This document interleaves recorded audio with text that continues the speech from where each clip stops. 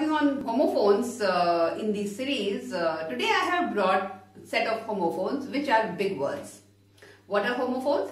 They are similar sounding words with same pronunciation. Like I want to buy grocery or bye bye, see you tomorrow. So in both these cases the word buy, first one was B-U-Y, when I want to buy, that is B-U-Y, and bye-bye, that is B-Y-E. So they are similar sounding words, same pronunciation, but they are different words. So these are basically homophones. And today what I have brought for you are a set of homophones which are big words, big large words, which always confuse us. When we write, we get stuck up. It will be E, or it will be I, or it will be O, or it will be A, because they differ in only one or two alphabet, and they are very much similar in their pronunciation. Like the first word that I want to draw your focus on is stationery. Stationery. Stationery with an E. Now, stationery items are all those items which is used in office or for schoolwork, like paper, pen, stapler, ruler, colors, files.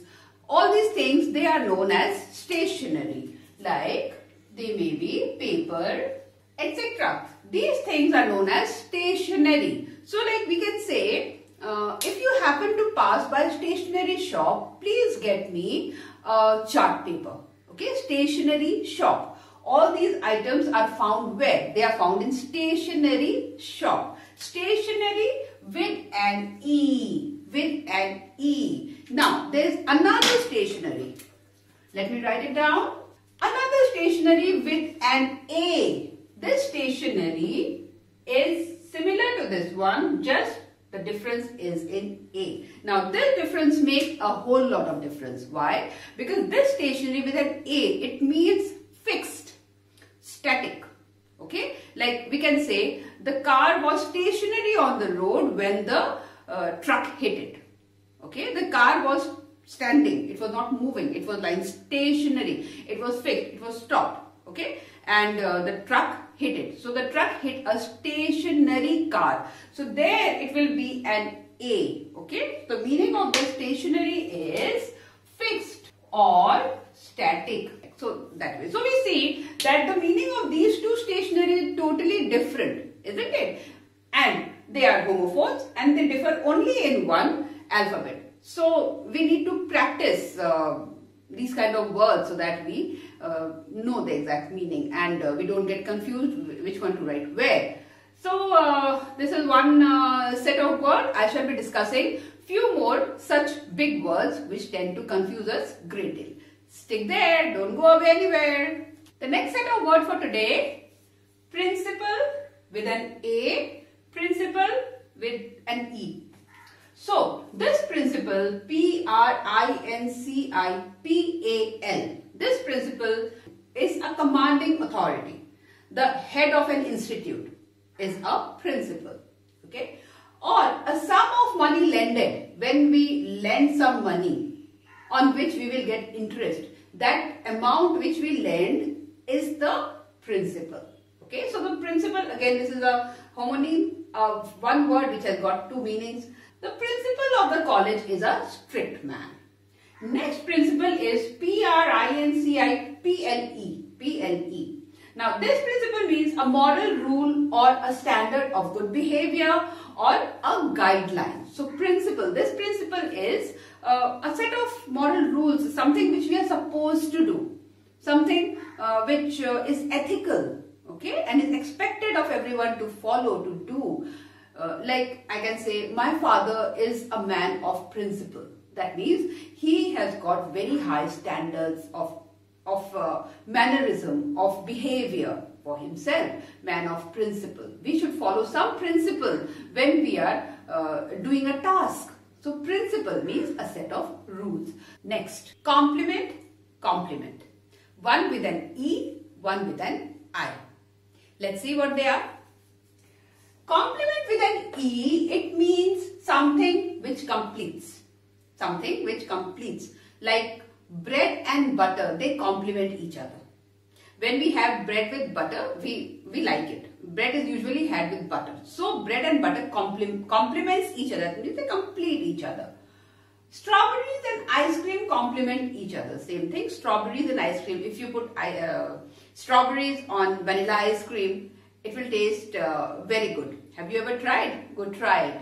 Strawberries and ice cream complement each other. That means they taste good together.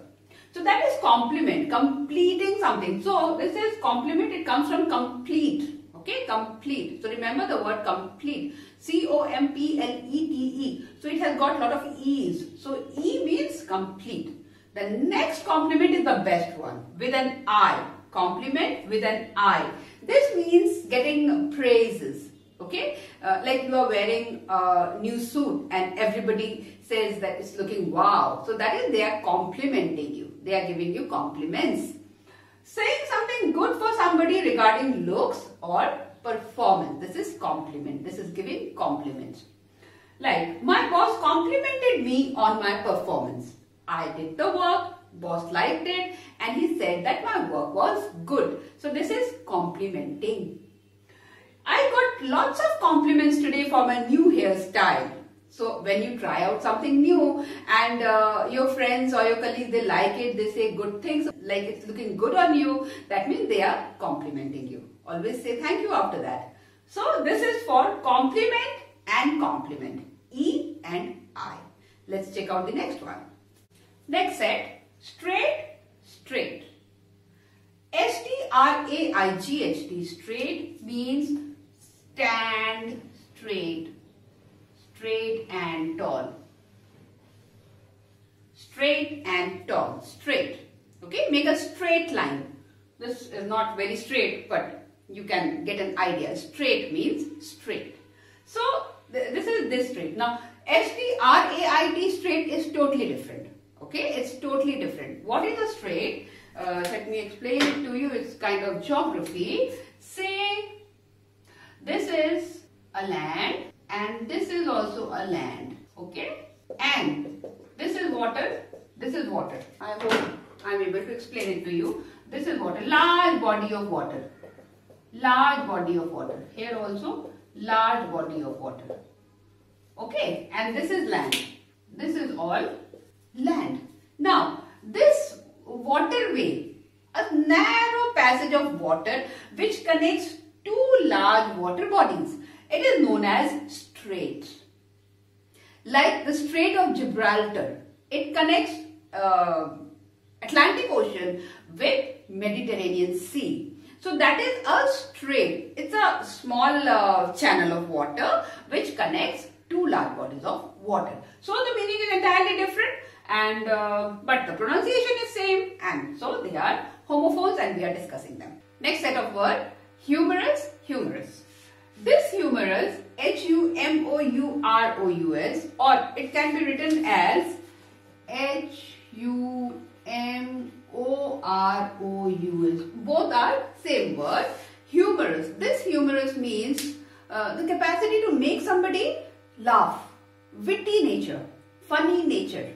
This is humorous. Like he has got a humorous nature. His nature is humorous. He can make anybody laugh. He has got a very humorous personality.